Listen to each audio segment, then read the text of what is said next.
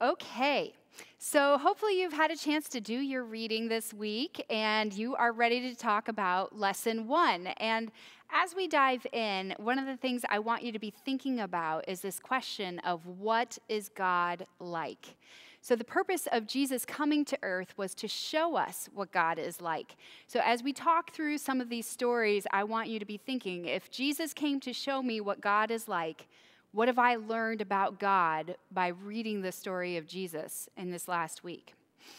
Okay, so we're going to start with Mark 1:15. This is a statement that Jesus made when he began his ministry, and this is what he said. "The time has come," Jesus said. "The kingdom of God has come near. Repent and believe the good news." So remember that Mark tends to just zoom us right into the middle of the action, and this is where he starts. And Jesus doesn't mess around. He gets straight to the point, and he says, "The kingdom of God is here. Repent and believe the good news." So Jesus is announcing that the kingdom of God has come near, which leads us to the question, what does he mean when he says the kingdom of God? So let's slow down and take a look at that. The kingdom of God was not a political kingdom. Remember, we talked about evangelion last week, that it means good news, the announcement of good news. And one of those pieces or images is of a victory. So the victory of God over pain, evil, and death. That's the message that Jesus came to give. The kingdom of God began with the arrival of Jesus, but it also refers to the coming kingdom of heaven.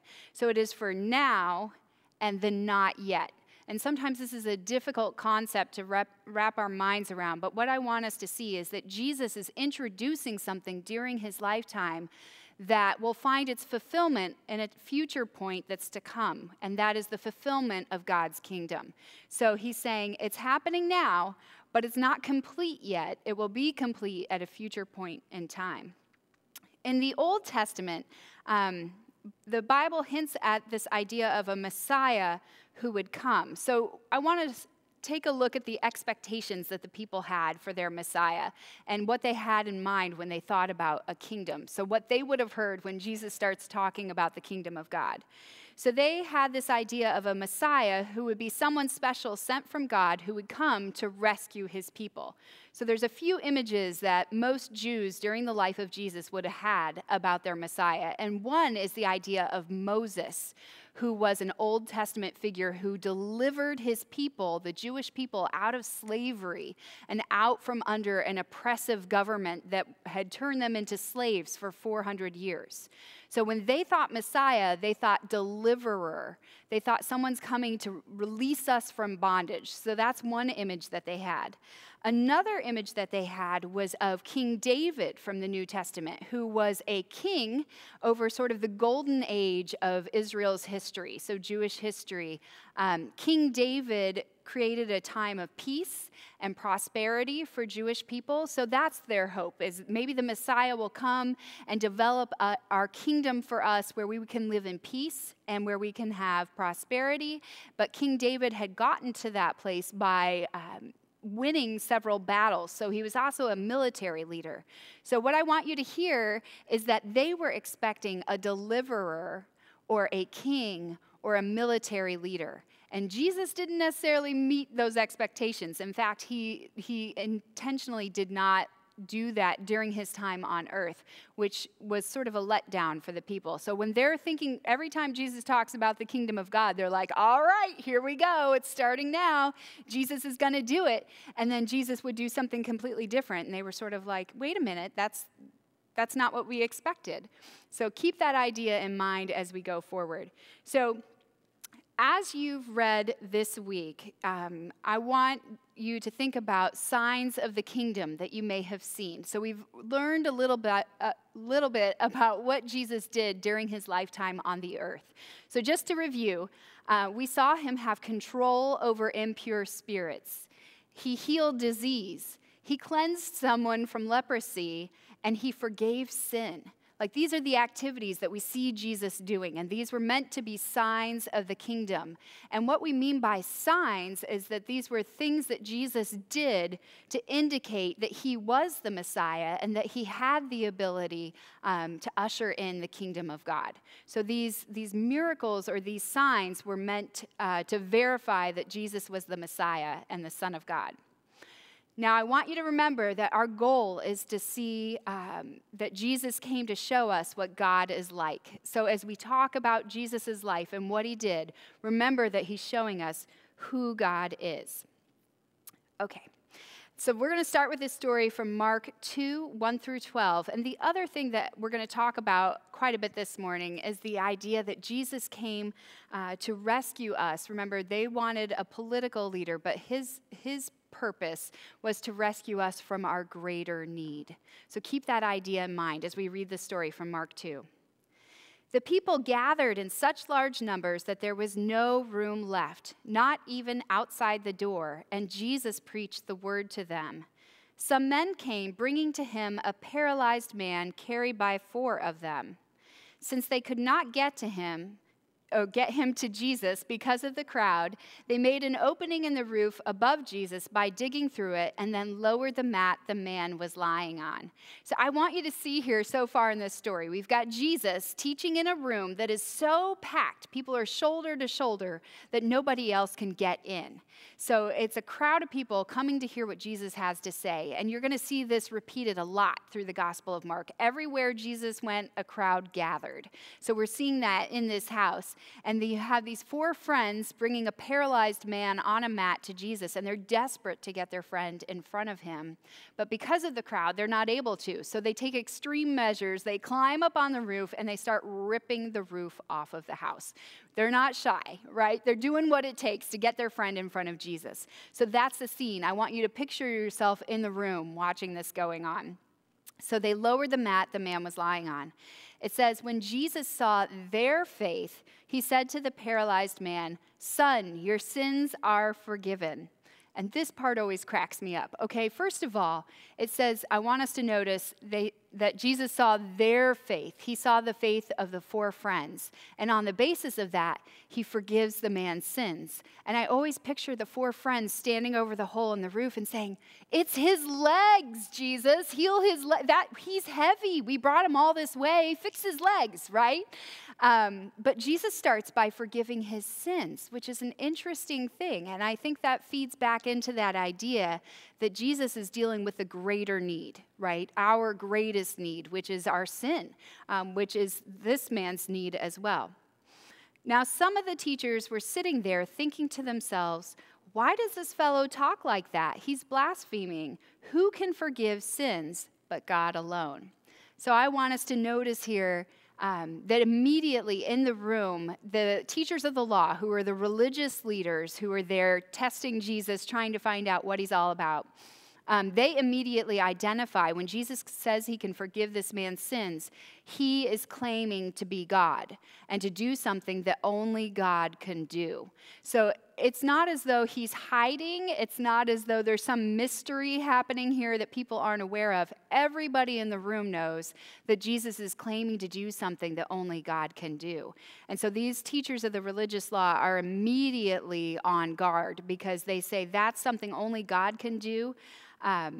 And so they're concerned about who Jesus is exactly claiming to be. Okay. Immediately, remember we were listening for that word, immediately Jesus knew in his spirit that this was what they were thinking in their hearts. And he said to them, "Why are you thinking these things? Which is easier to say to this paralyzed man, 'Your sins are forgiven,' or to say, 'Get up, take your mat, and walk'?" So Jesus introduces a little tension into this story, right? He knows what these people are thinking, which is great. He's Jesus. And he just calls them on it. And he says, which is easier then, to forgive his sins? Which is easier for God to do, to forgive sins or to heal this man? And he says, so then keep moving on. He says, "But I want you to know that the Son of Man has authority on earth to forgive sins." So he said to the man, "I tell you, get up, take your mat, and go home." He got up, took his mat, and walked out in full view of them all. This amazed everyone, and they praised God, saying, "We have never seen anything like this," which I love. That's their reaction. But I want you to see, he starts this slide with the word "but."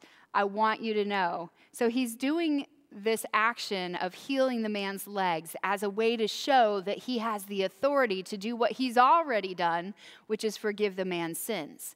So the action or the sign of healing his legs verifies that he has the authority to do something that only God can do. Which is to forgive his sins. And the people are amazed because they've never seen anything like this, and they've never seen anybody teach with such authority that Jesus has. So remember, Jesus came to show us what God is like. So what is God like? What have we seen so far? We can learn what God is like by studying Jesus, and here are some things I want you to be listening for as we talk through this. Jesus can't help but fix what is broken. It's like he's falling all over himself to fix things. God is in control over evil. And God is in the process of conquering pain, evil, and death. And everything that Jesus does is meant to be a signal that that's what God is in the process of doing. He's in the process of achieving victory. So when I talk about Jesus not being able to help fix what is broken, I want us to remember that the Bible teaches that Jesus was present at the moment of creation. He was a part of that process. He was a vital part of that process. And he knew what our world was supposed to be like. He knew what our experience was supposed to be like. He had the vision of what the world was like before pain, evil, and death were ever a thing. And so when he lived on the earth, when he's walking around and encountering pain, evil, and death, I just picture him as being so frustrated, like, this is not what it was meant to be like. It's not supposed to be this way. And it's like he cannot stop himself from trying to do something about that.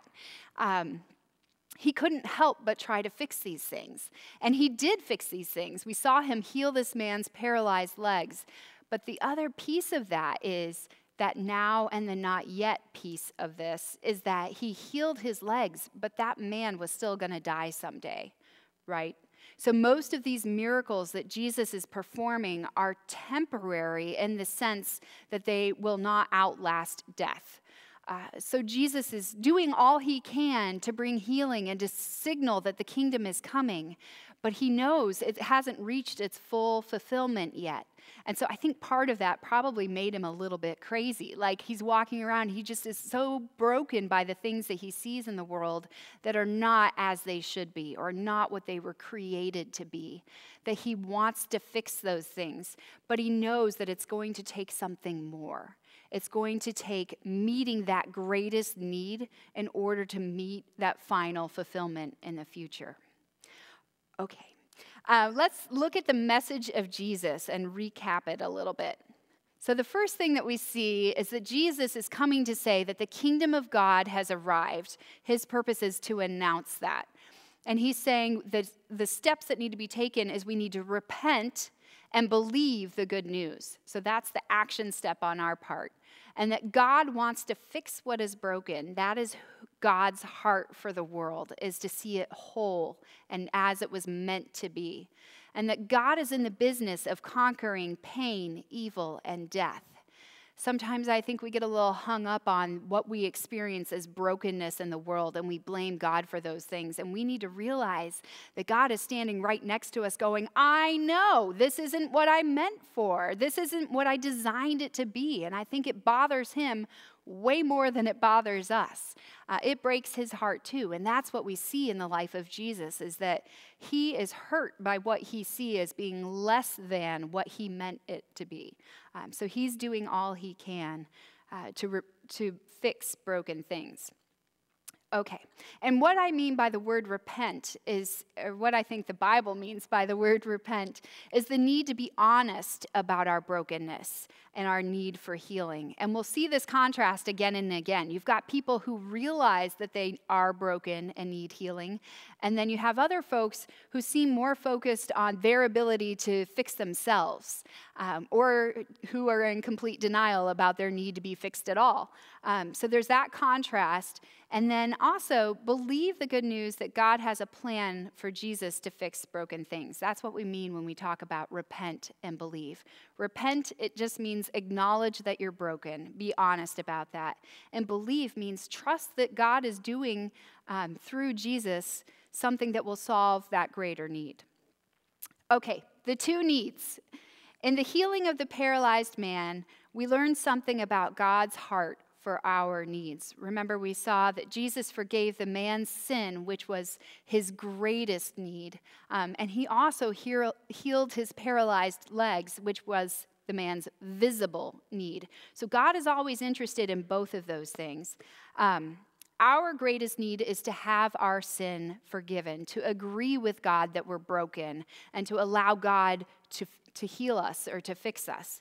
And then remember that God also cares about our visible needs, but he doesn't always address them in the way that we would like him to. So we need to be honest about that. Jesus shows us that he can't help fix what is broken, and that God is in the business of restoring what is broken in our lives. The people who witnessed this story were amazed because they had never seen anything like this before, and they knew that it was good news. And I hope you have learned something this week that was good news for you too.